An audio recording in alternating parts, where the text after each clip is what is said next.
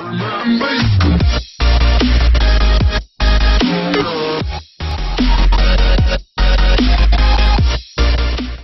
winner Mahershala Ali gave a wonderfully touching speech after being awarded the prize for Best Supporting Actor.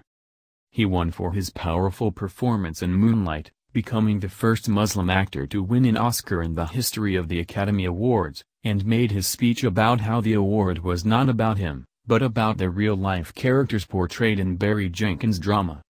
The 43-year-old thanked his teachers, manager, and his wife who gave birth to their first child, a daughter, 4 days before Oscars night. "My grandma would want me to button up," he joked, before beginning his speech proper. "Wow. I want to thank my teachers, my professors. I had so many wonderful teachers.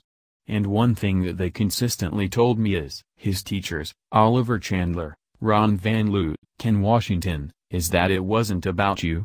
It's not about you. It's about these characters. You're in service to these stories, to these characters.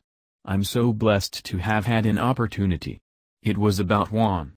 It was about Chiron. It was about Paula," he said. Cast and crew. "It was just such a wonderful experience. Thank you Barry Jenkins. Thank you to Tara Lauvinkran. Adele Romansky, who forced Barry to cast me. Laughing. It's just such a wonderful experience and I have so many people to thank who've got me here. My manager. Thank you so much, and to the rest of the cast who did wonderful work, any one of them could be up here right now holding this trophy. It's such a gift getting to work with you and to be inspired by you and the performances that you all offered up. Thank you the Academy, I really appreciate this. And lastly I just want to thank my wife, who is in her 3rd trimester doing awards season. We just had a daughter 4 days ago." Huge applause from the audience.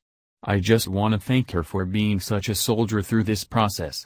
And really carrying me through it all. Thank you, I really appreciate it. Peace and blessings."